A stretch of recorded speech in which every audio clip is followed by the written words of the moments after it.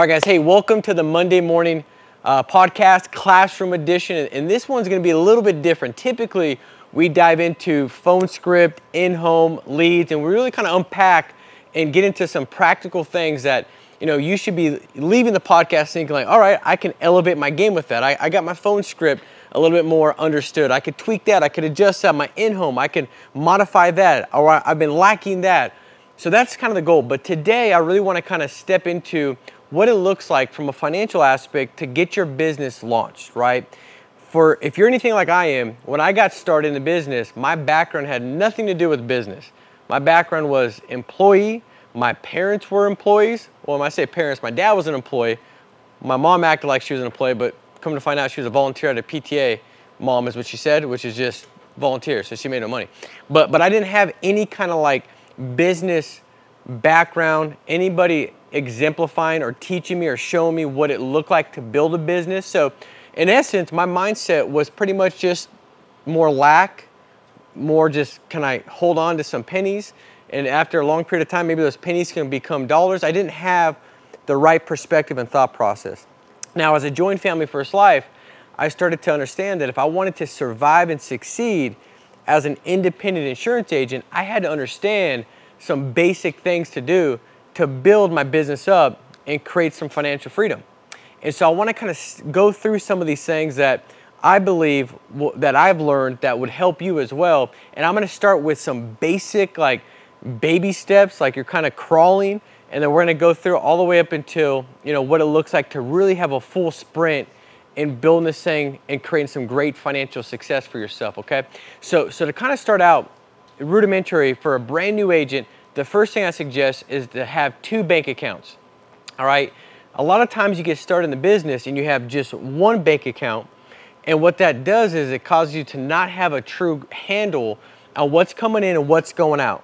So what you think is might not be. You might be like, dude, I don't know, I'm not doing very well. It's like, no, you just started to wear designer jeans, you know what I mean? Like prematurely.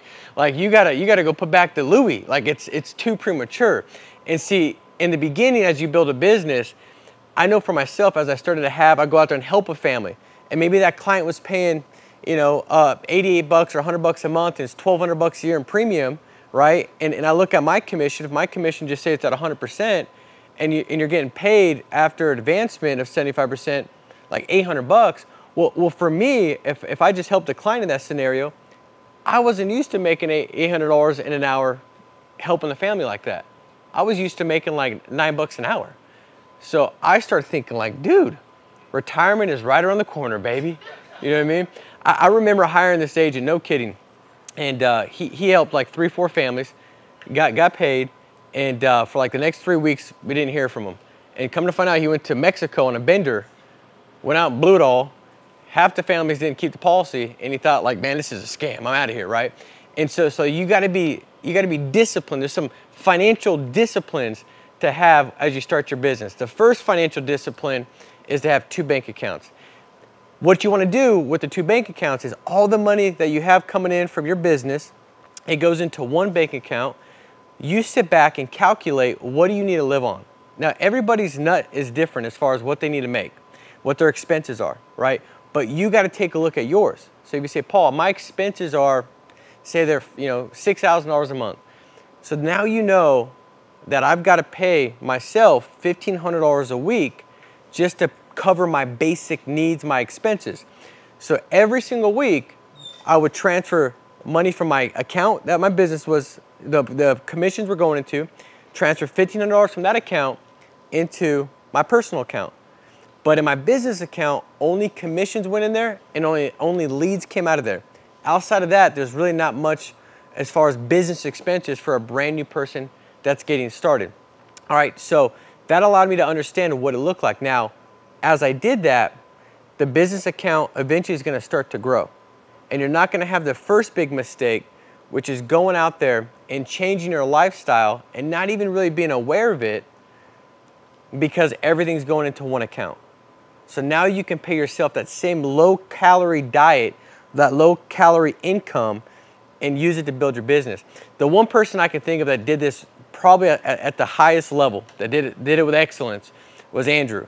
So he was out there helping 20 families a month, doing well. He had really no nut to crack. He was single, 18 years old. His rent was like $1,000 a month, and that was it. He had this old Saturn that had like 582,000 miles on it, and I think he got it for $222, like that, and it was paid off, right? So that's all he had. Now he's out there, business accounts growing. He's transferring over just enough to pay his bills, which is really nothing. And I remember going to his house, and at the time he was, you know, he was a bachelor guy. You know, he's married now with Alice and AC, but this was back when he was a bachelor. And I'd go over there and be like, dude, like, you got no carpet in your house, bro. I feel like I walked in, and this is before concrete was cool, and it wasn't true concrete. It was like, there was like glue still everywhere, you know what I mean? Like, it wasn't like it was finished. It looked like, you know, like raccoons went in there and shredded up patches where carpet still was there. I said, dude, what is this, dude? He's like, yeah, it's build my business, man. I said, what do you tell the girls when they come over? He's like, I just tell them it's underneath construction. So, all right. Well, then I go over like 7 months later and it still looks like that. I'm like, dude, what do you tell the girls? It's been 7 months. He's like, I just tell them, baby, it's a long construction project, you know? But he had the concept down, like, instead of me getting carpet, which he could easily do, like the business account continued to grow, he continued to look at areas to put back into his business. So he ended up having 2 staff members that were working before he ever put carpet in his house, because he'd rather take that, invest in the business, have his staff members go out there, start recruiting, start to help with some administrative stuff, whether that's back-end support with policies, client follow-up, and that allowed him to go out there, see more families, generate more income, and build that account even higher. Does that make sense? So in the beginning, what you don't want to do, and I mean, I could give you story after story, that same thing that, I mean, after like 4 years in the business, doing really well, having a good business, I was still driving my Hyundai Sonata, you know what I mean? Living in a KB home, but I was building my business up, right? And so you want to have that understood, that there's time to divide and there's a time to devour. And what I mean by that is this: in a business, there's a longer devouring process if you want to have a much greater dividing period of time. Devouring is, man, I'm just getting after it. I'm nonstop, sacrificing, paying the price, going all in, sacrificing sleep, sacrificing time with loved ones, family, sacrificing different areas, saying no to all these different things, because, man, I'm devouring. I'm getting after something with just relentless pursuit. I want to attack and grow this business. I'm devouring. And then there's a time, once you've devoured for so long that you've built it up, well, now it's time to divide. Now, like, man, do I want to go live here? Would I like to drive this? Do I want to go do that? Get back? Like, there's times and seasons. But what I see is, too often, is that a new agent, they get the seasons wrong. When it's a devouring season, they try to divide as they devour. And if you're dividing while you're devouring, you're never able to devour at the same pace. Does that make sense? So just kind of understand what those seasons look like. Delayed gratification. The other thing is this: you want to have some like non-negotiable disciplines, okay? What that looks like is, for one, the time you purchase leads each week and how much you purchase with leads.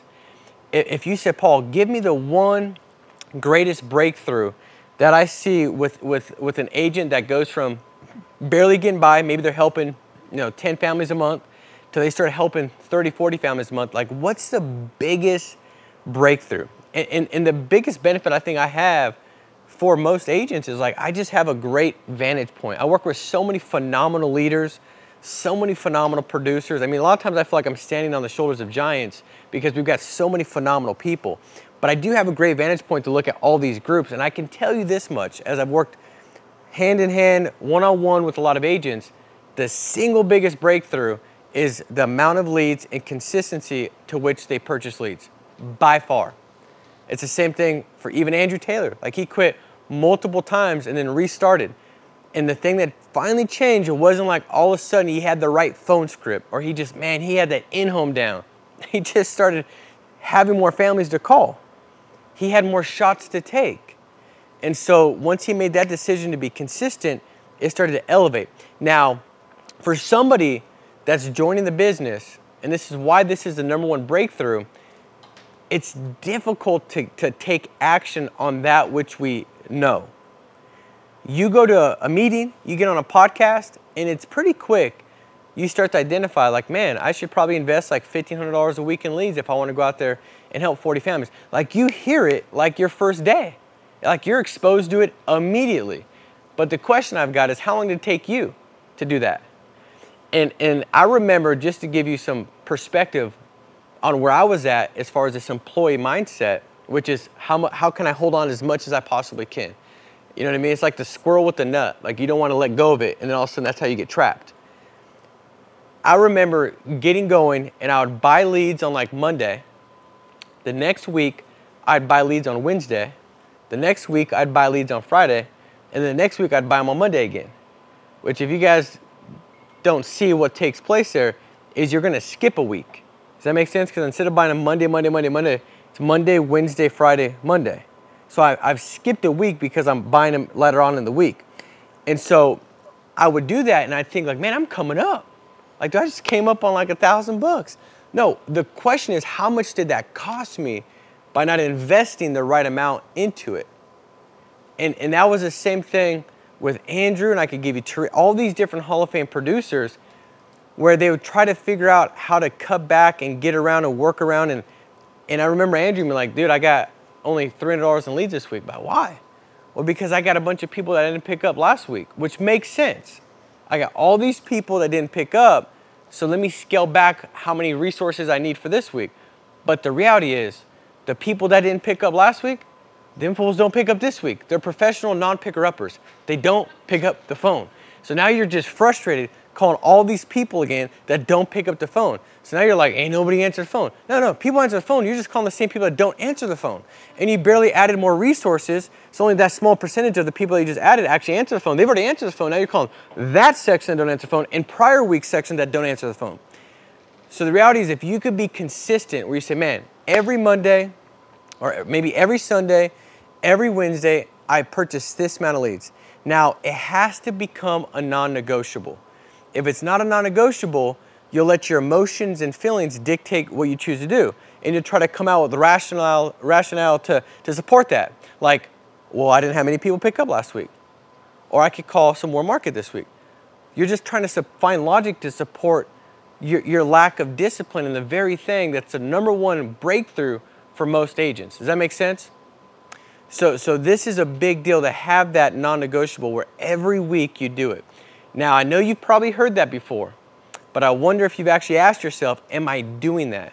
Like, every week, if I go back the last 6, 7, 8 weeks, have I invested the right amount consistently twice a week, right before dial days? Have you done that? And if the answer is no, then I guarantee you, if you do that, that's going to be one of the biggest things that will help get your money right. That'll help get your income right, okay? All right, next thing is this. Always looking for like additional policies too. So for me, I understand if I got the right amount of resources purchased each week, I've already got that right, okay? So let's just say, Paul, I got that down. That's the first thing to get down, because your business is what you got to feed, right? But if I can go out there and find additional policies, that's where profitability jumps up, because my investment, it's the right investment. That's the first thing, the right amount to resource every week. But if I can keep that at the right amount and then go pick up an extra 2 or 3 policies, instead of helping 10 families, maybe it's 13, 14, because I'm picking up additional policies, that's where profitability goes up. That's where you can start to do even a little bit more as far as staff and these different things, right? And so looking for additional policies. Now, how do you do that?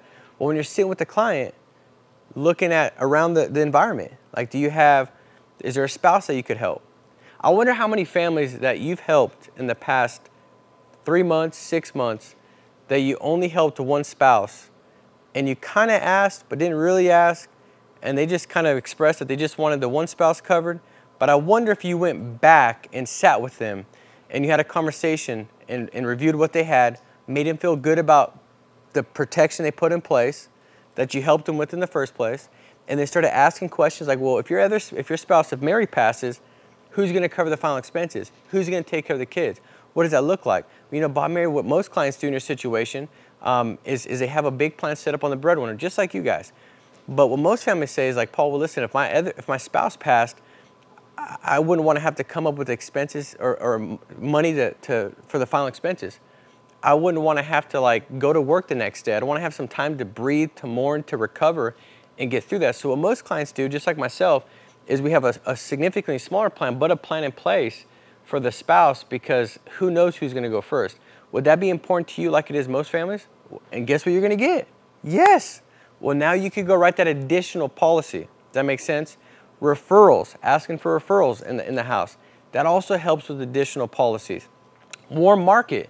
Like if you're going to a church, now I'm not out there passing out cards at the mall like, hey, you got life insurance? No? Oh, you're gonna die one day. Here, take my card. Like I don't do that. That doesn't work good. But if you're going to a church or you're coaching or your kids play different sports, like the people you come into, if you're really passionate about this business, you're going to have a conversation with them. Now, if you don't, what I would say is that's kind of like a passion test. Maybe your passion isn't high enough, and because your passion isn't high enough, you're not making the sacrifices necessary to build your business, meaning that you're not going to that last appointment late at night. You're not going to door knock. You're not staying at the office until 9 o'clock to book those last appointments because it is what it is. I'm just paying my bills. I'm good. Well, you're always going to be just paying your bills. You're going to have to do that for the rest of your life, opposed to building up your passion, understanding the value that we bring to these families, letting that passion arise. And when that passion arises, now your willingness to sacrifice will go up. And if your sacrifice is higher, you'll have just higher short-term pain, but you're going to produce the long-term gains and the long-term benefits to eventually get yourself to that financial freedom. So this stuff is really important to look at those additional policies. It's kind of like when I fly. I got 5 kids. So when I fly, you get all the stewardess come to you and like, hey, listen, the oxygen mask, come down. You put yours on first, then you put the kids on. Now, why do they say that? Well, they say that because if I'm dead, I ain't putting on nobody's oxygen mask. That makes sense? So if they all fall and I got 5 kids, the odds of me saving all 5 before I run out of oxygen and die is not very likely, because at least 2 of my kids are going to fight me as if I'm trying to like mess with their hair or something, even though the plane's going down. So it's going to take too long. And then all of a sudden they'll know who daddy liked the most, because whoever I put the mask on first, right? Then I've uncovered myself. But if it goes down and I put my mask on first, now I can save all my kids. See, what you got to understand, if you've not been in business before, that's how it works in your business. You have to put the mask on your business first, because if your mask isn't on your business and your business is what puts your income mask on yourself, then what's going to happen? You're going to die. It's like an agent that says, man, I got paid and I went out and paid all my credit cards and my debt and stuff like that. It's like, well, now if you don't have more money for leads that week, what are you going to have to go do? You have to go put everything back on your dang credit cards. And now you got a dogfight to get more. Now who do you call? So now you got the debt on the credit cards back, and now you got no people to call. Now I'm not going to tell you what to do, but I can tell you what I did when I got started in the business and I was just trying to get things moving. I didn't pay my rent my first month because I had no income.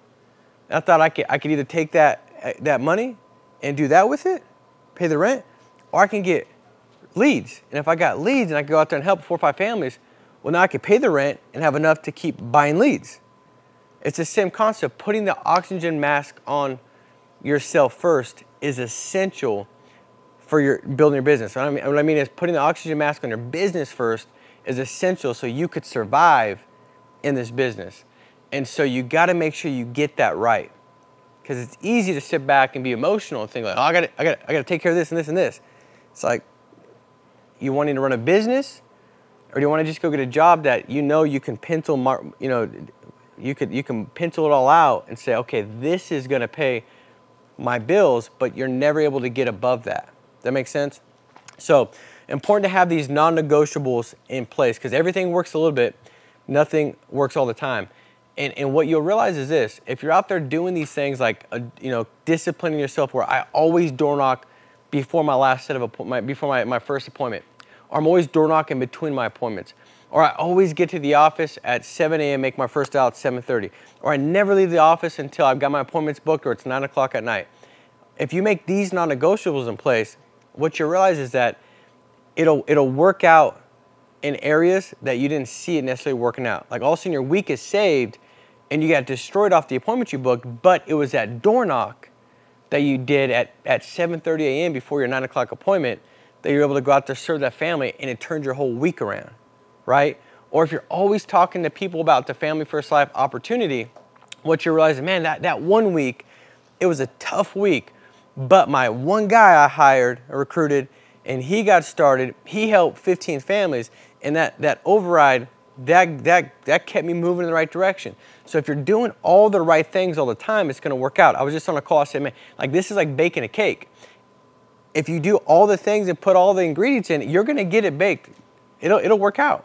You might not know like, why did that, what ingredient made it rise? What ingredient made it taste? I don't know. But if they're all in there, it'll all work together. When one works better than the other, it'll all still produce the fruit you want for that week. So doing all the things all the time will allow you to have more financial stability as you build your business, right? All right, so next thing is this. You want to create environments where you're more inclined to grow, okay? So like for me, I didn't have any kind of identity that said I was going to be successful in this business, right? I had no background, no experience, nothing like that. What I knew I needed to do was put myself in an environment where that could come out of me, where I could develop that, where that could grow. Because the reality is this, God's given all of you guys the gift to be great. There's no prerequisite to be all of a sudden phenomenal here. The prerequisite is you just to be willing and being humble and hungry to submit yourself and put yourself in an environment that allow the things that are holding you back, whether that's a limited, lack mindset, and create one out of abundance, and that really tees you up to see yourself as the person you need to be to go out there and see the success that you want to have. That's what's really essential. And so for me, I wanted to put myself in environments where the right habits would be formed, okay? So if I was working at my house, I could easily say, man, I'm saving X amount because I'm working from my house. Well, the question is, what is it costing me? Because when I'm working in my house, all the cues go off related to me being in my house. It was interesting. Like I remember literally working in my master bedroom because I only had 2 bedrooms. So my master bedroom was where my desk was because my other bedroom was where my daughter was. And I'd always feel kind of like, just like overly relaxed and tired when I was working in my master bedroom. Well, it's because that's where I go to sleep. It's like my body's like, it's a trigger, it's a cue. Like when I walk into my bedroom, like in the beds here, like that's what I do. It's like I'm working in my living room. Well, if I'm in my living room and I typically am kicking it back, watching TV on my couch, that's what kind of state of mind I'm going to put in. That cue is going to take place and I'm going to be distracted and operating from that mindset, those emotions and feelings that are tied to what that environment typically leads me to, right? And so what's essential to go out there and really kind of build yourself up, to build your income up, is to put yourself in good environments, right? There was a study that was done by Harvard, and it had these like, they took these different these different cells and it put them into like different petri dishes, right? And the whole experiment was to see what would take place if they put them into these different dishes and the environment was different. And what took place is they put one into one dish and it became like bone marrow. They'd put it into another one, it was like a fat cell. And it created these different cells. It was the same exact one, but when they put them into different petri dishes, they grew and became something different. And that's exactly how we are, exactly the same way. So I wanted to find environments that would cause me to bring out the best in me, that would bring out the successful person, the person that's running a business. I wanted that to be birthed. Does that make sense? So different environments that can help you with that is understanding that if you're plugged in to an office location, any of them, right, doesn't matter, where you got people to kind of rub elbows with and connect with, you're going to be telling yourself like this, now when I step in this door, my cue's going off that it's time to work, right? It's time to focus. It's time to put away distractions and book appointments, hit my goal. And then when I leave that environment, then I could go be more present and the next environment, whether that's being with my family, being with my kid, whatever that might be. So I think for me in the beginning, I underestimated this. And again, I'm going to give you guys one of my big failures because I started out with this lack mindset. Like, how much can I hold on to? I never looked at what was beneath the surface. So I thought, if I work from my house, I'm going to save some office money. So I remember we kept building the business. I ended up having like three staff members all working at my house, right? And this wasn't a big house. I remember my wife came down the stairs one day. She's like, hey, sweetheart. I said, what's up, babe? She said, do you think I'm ever going to get arrested? I said, for what? She's like, for squatting. I feel like I'm a squatter in an office. Like, do you think they're ever going to come get me because we live in an office? And I don't know if that's legal. Is it legal to live in an office? Because this is obviously an office space. And I was like, okay, I got it. I get it. She's like, could you please get an office? Like, I got to come downstairs. I got to be all like done up. I got all these, like, what are we doing? And I thought in my mind, like, I was saving some money.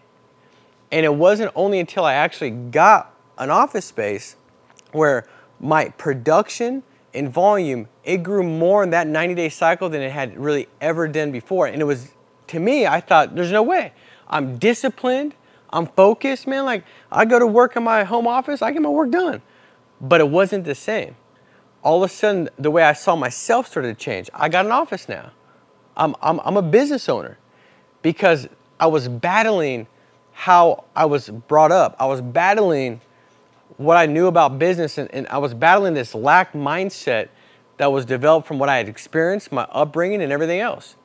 And so I needed to show myself that, no, I am that. And then all of a sudden, in that environment, I started to make the right choices.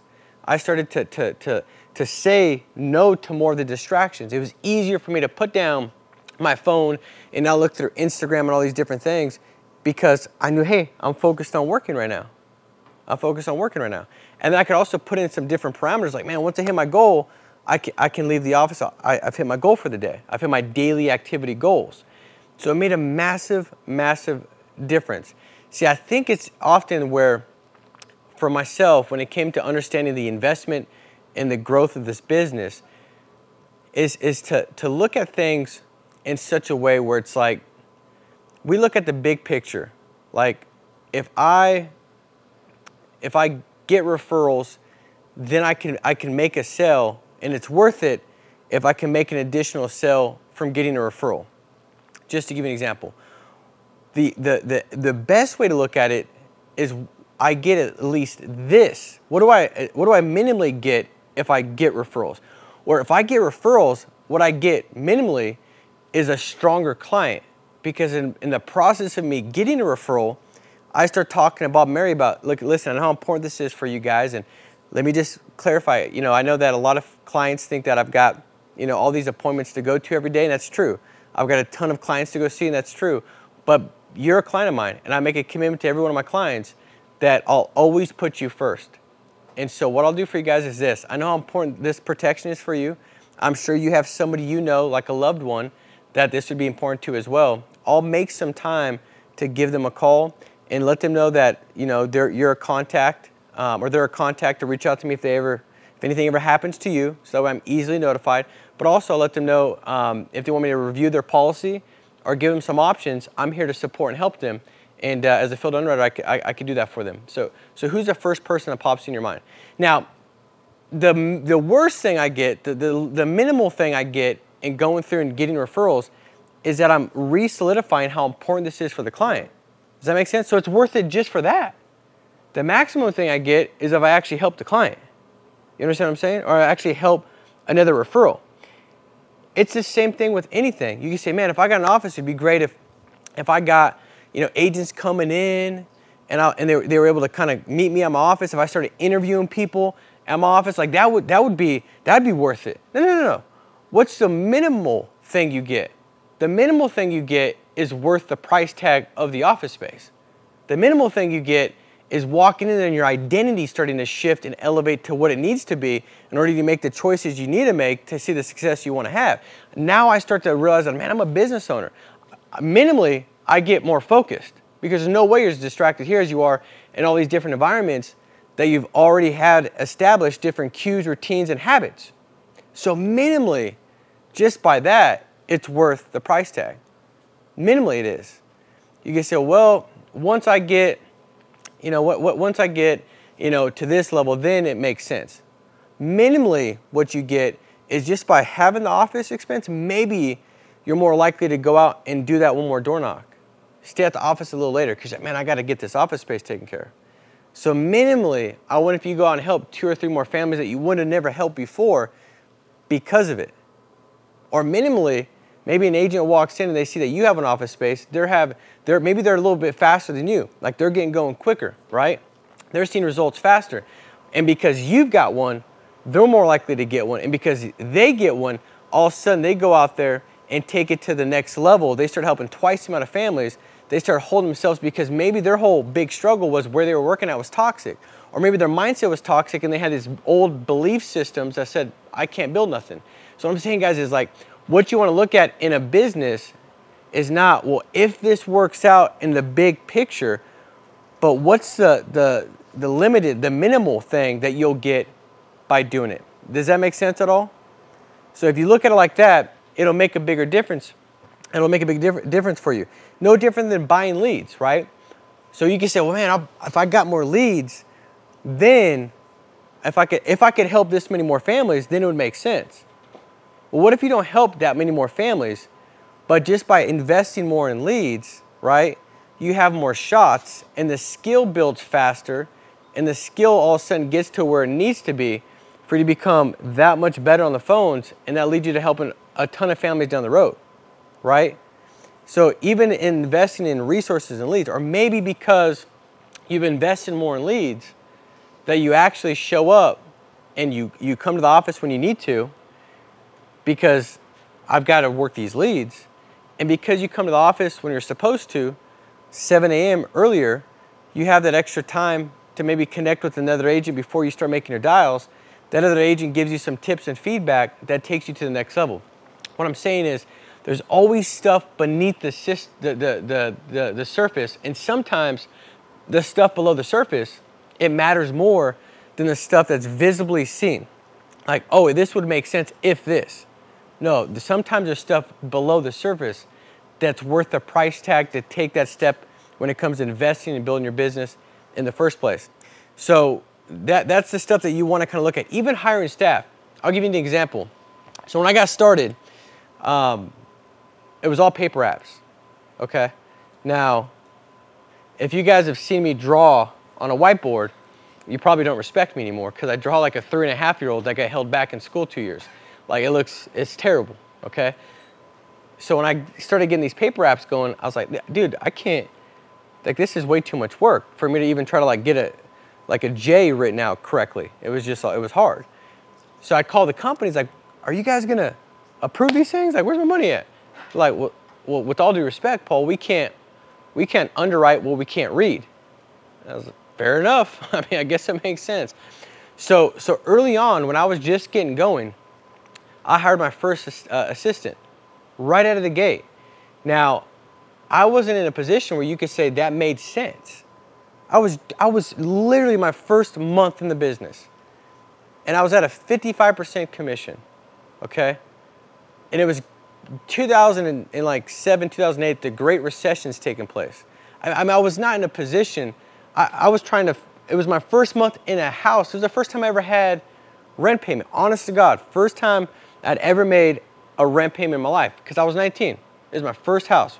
My daughter was just born, but I had my first assistant. So why did you do that? Because I wasn't confused that if I spent 10 hours scrubbing apps, following the company, if I could take that 10 hours and invest it into booking appointments, and if I sat with just 3 more clients and I helped just 1 more family, that it would well outweigh it. Now, above that, I was also very understood that minimally, even if I didn't use that time as wisely, like I ended up doing stupid stuff for the extra 10 hours that I had my assistant taking off my plate, minimally, I started to grow as an employer because I never thought of myself as an employer. How would I? All I did was work a job before. I started to learn how to become a person that could lead, that could give somebody roles and goals. I knew how to follow up.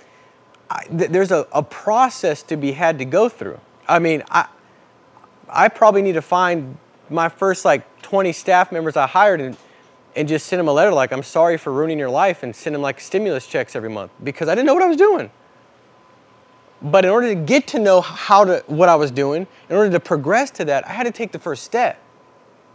See, and if you look at things the right way, you're more likely to take that first step. So if I look at it and say minimally, even if I hired the wrong person and it doesn't go right and they're not any good or whatever, and I made the wrong choice, minimally, I bet you're going to learn how to better handle that situation in the future. I bet you start to elevate who you see yourself to be. I bet you're going to know how to have those conversations when they matter most as you continue to progress and grow. I bet you, minimally, you'll get that. Does that make sense? All right, last thing I want to cover with you guys that I think is really important is the personal growth to lift your lid. Okay? So for me, there were certain things I bought into as I grew up. Like, anybody ever have their dad be like, or their parents, hey, you ask for something, like, hey, fool, what do you think? Like, money don't grow on trees? You see any $100 bills hanging on that tree out there? Money don't grow. Anybody ever had their parents say that? Or is that just me? All the time. Money don't grow on trees. Well, that's a lack mindset. I don't know about you, but I'm trying to look for money growing on my trees. It could grow. It could definitely come. And so little things that were said that got me to have this poverty mindset, which was like, hold on to everything. How can I save everything? How can I just, it was the wrong mindset. So I had to go through a process of changing out the poverty mindset that I had been exposed to from the words that I had heard, my upbringing, and I had to incline my ear to a thought process that was going to be abundant, a thought process that could say, man, you can make a significant income, man, you can make a significant difference, man, you can give away more than people in your family had ever made in a year. Like, you can create an abundant mindset. The way you create that abundant mindset is by good association. And so early on, I had a personal growth plan, okay? The personal growth plan was like, man, every single day, I got to read 20 pages a day, every day. And really, when I got started, it was like just 5 pages a day. If I could read a book every 2 months. And then it became, if I could just, get through a book a month. And I was very regimented, disciplined with this, because I started to see myself look at things differently. I started to see myself respond to things differently, to start to develop an abundant mindset. Because early on, I wouldn't. Man, I can't afford that. Man, I can't do that. Man, I can't do this. Man, that ain't going to happen. It was a lack mindset. But as I started to read and develop and grow, I started to lift that financial lid that was placed on myself through the different exposures and experiences that I had gone through. And see, you have one too. It's like a thermostat. It's no different if we set this room at 70 degrees and all of a sudden, man, you start killing it. Man, I helped that one family, dude. I got that annuity, crushed it, hired this one agent. They went out there, served 30 families. Like, all of a sudden, boom, it pops. Like, it's getting hot up in here, man. We're moving. Well, what happens is if that window opens and the heat comes in and it gets it from 70 degrees to 80 degrees, what happens? The AC kicks on. Because my thermostat, my financial lid is set at 70 degrees. So the AC kicks on, and what does that look like? Oh, I can't make it to the office this day. I mean, I know I need to go to that last appointment, but I got Billy's cousin's stepsister's ex-girlfriend's birthday party. I don't know really who he is, but I got invited somehow. I got to go to that. Or I know I need to dial until my appointments are booked at 9, but dude, it's hamburger helper tonight, bro. I mean, what do you want me to do? Like, dude, I got to go get some food. Like, you start doing that, and you don't even realize it. It's subconscious, because the financial lid you set on yourself, you can't see it, but you also can't get past it unless you intentionally develop yourself and lift it with your thought process, with your belief systems, with the way you see things, right? That's what's going to take place. All of a sudden, man, I don't know how I had such a bad chargeback. Well, I wonder if you hit your financial lid and you got more in your account than you're used to, and you're out there figuring out ways to get that window's opened up, so you're figuring out ways to get back to what your thermostat's set at. Now it's the same thing the other way. If your financial thermostat is set at this level, 70 degrees, it could be 80 grand, whatever it is for you. If all of a sudden it gets really bad, right? It's cold. The window opens up, it goes from 70 degrees to 60. You're shivering up in there, like, dude, it's freezing up in here. What'll happen is you'll figure out all of a sudden how to go out there and find an extra sale, right? Hire that extra agent, make that extra door knock. You're gonna find a way. I don't know how it happened, man, but I all of a sudden got things back and going. But you're always gonna float around that 70 degrees. The goal is, how can you continue to lift that, where you just lift it all the way off, where there's no thermostat on it. You're just out there killing it. Like, you don't self-sabotage when things go better than what they're used to going. You expect it. You build upon it. Well, that's got to first take place internally. See, the income, the sales, the no sales, the chargebacks, or the big annuity, all these things that take place, that's all external. What takes place to really allow those to happen at a much higher level is what happens internally. So if you've got a good system in place to lift your financial lid, like, man, I'm reading books of people that have an abundance mindset that help me grow personally, develop. Man, I'm watching podcasts, listening to podcasts, and hearing people's perspective that doesn't make a whole lot of sense to me because I'm not been exposed to an abundant mindset. But as I continue to plug in and plug in and plug in and plug in, what you don't realize is, man, you're lifting that financial lid up. You're lifting it up. So when you go out there and make these sales, you don't start making wrong choices. You continue to move up. And this is essential. I'll give you an example. It's like 90%, and I might be off on the stat, but it's close to something like that, of people that win the lottery that in like 24 months are bankrupt. Win the lottery. Like, they went out and won $20 million, $30, $40 million, and within like 48 months, they're bankrupt. But why is that? What's the thermostat? They don't realize it. It's subconscious. You might say, well, that doesn't make it. How does that happen? Pretty easy.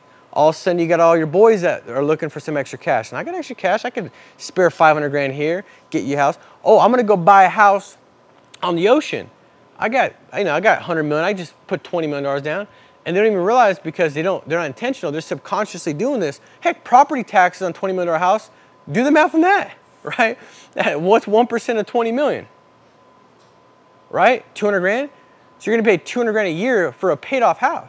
All of a sudden, boom, they're back to where they were at. The problem is they're back there, but what came with that is shame and guilt. Because, man, how could I let that happen? How could I? So now they're left way worse off than they were in the first place, which is why there's such a high rate of depression and suicide linked to somebody that's won the lottery, because it's typically always gone in that short period of time. See, you have to internally grow to be able to handle that, to be able to know what that looks like. That comes from the voices you hear and the things you see. So surrounding yourself in great association, getting around people that are abundant minded, that speak abundant thoughts. They speak abundant talk. See, what you don't want to do is go out there and cancel your abundant mindset that you're starting to develop with a lack talk. Like, what comes out of your mouth? Are you speaking good things? Are you declaring good things? Are you saying, man, I'm going to go out there and I'm going to help 20 families. Man, I deserve this. Or are you always looking at the negative? Because a lack mindset, that's birthed, that's produced from fear. I might not have enough. What if this doesn't work out? What if these leads don't work out? What if these families don't buy? What if these families don't keep it? What if this takes place? And you're never going to build an abundant career. You're never going to build financial freedom if you're stuck looking through a lack lens. You've got to change that out. You've got to develop and grow. So a good personal growth plan is probably one of the best things that's going to really serve you and serve you well in growing your business. And so this is the stuff, guys, that I hope makes sense. Realize that some of the stuff, once you step into it in faith is like, if you knew it was already going to happen, that it wouldn't take any faith. That's not faith. Faith is having confidence in what you hope for, assurance in what you don't see. That's faith. You don't see it yet, right? It'd be easy if I was like, listen, Jeremiah, man, I'm telling you, dude, you're going to have this amount come in your account if you go do this. And I showed it to you. Like, you're able to, like, it'd be easier for you to do the things. But it takes faith, dude. And the reality is, when you start making choices that are uncomfortable, that doesn't make a lot of sense, whether that's hiring your first assistant, like I did, dude, I figured out a way to go out there and make those extra sales because it put me in a position where I was more inclined to make the right choices and create the right disciplines, because now I got to pay for the staff minimum. Now I got to pay the payroll. So now I was more likely to say yes to the door knocks when I didn't want to drive that hour and it's 7 o'clock. I was more likely to say yes to that opposed to no, because I've got that to take care of. And because I said yes to that, because I had that to take care of, I started to say yes to it consistently. And over a period of time, that became what? A habit. And so now I got more of the right habit. And see, the difference between somebody that's got financial success and a person that doesn't have any is the person with financial success does consistently the things that the lack, broke people do only occasionally. The successful people financially, they do it consistently. They consistently devour. They consistently get after it. They consistently just pay themselves what they need and continue to build their business. And then eventually, because it's done with consistency, they've formed the right habits to produce the right fruit, not just externally, but also internally. So when the fruit comes, it doesn't rot away due to neglect and self-sabotage. It continues to produce more in likeness because the abundant mindset has also, through habits, consistently been established. And so this is the stuff, if you want to go take it to the next level, these are the things that I've really learned through stepping through the last like 15 years, coming from a person that had a lack mindset, that had a poverty mindset, that, man, if I could just get enough, if I could just have enough, to go into this mindset of, man, there's plenty enough for everybody.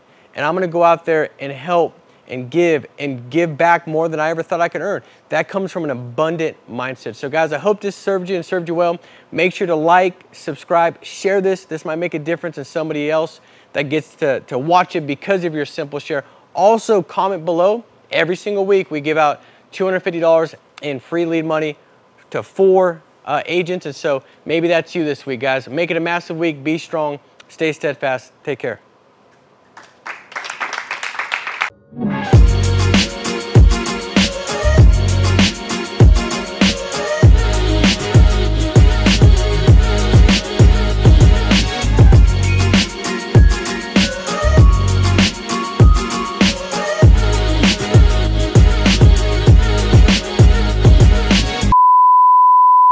What's going on, everybody? We're gonna give away some leads. If you commented on last week's video, which is playing right over here, you're automatically entered to win $250 worth of leads. Today we're picking 4 lucky winners. So leave a comment on this video, which is playing right now, right down below, and you could be entered to win into next week's drawing on next week's podcast. Without further ado, let's see who won this week. Our first winner for $250 worth of leads is Amanda Day, great as always. Our second winner is Ralph Ayala. These trainings never fail to bring a lot of wisdom. Thank you. Our third winner is Jorge. Thanks for the video. This video helped me with my mindset. And our fourth and final winner is Jay Her. Holy cow, I am where Brent was. Someone in their second year and struggling somewhat. I needed to hear this. Forgot plan B. It's me. Guys, it's that simple. Leave a comment about how this video helped you, about how it helped you get your mindset right, how you are going to be able to help more families because of this, and then you could possibly win $250 worth of leads. It's that easy. You've got nothing to lose.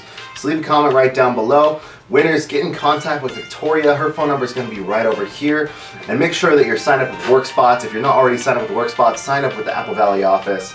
And guys, we'll see you next week. Leave a comment, make it a big week, and we'll see you next time. Take care.